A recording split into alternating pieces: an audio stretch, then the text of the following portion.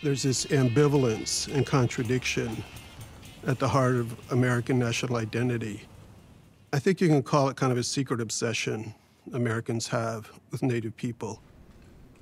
So how do we understand that? How do we make sense of that?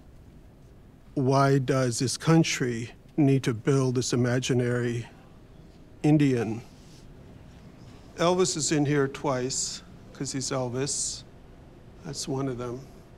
Cher, of course. And here we have Native American Barbie. The Tomahawk missile is interesting because it's been used in so many different conflicts. So it's an ancient idea of taking on Native names for weapons.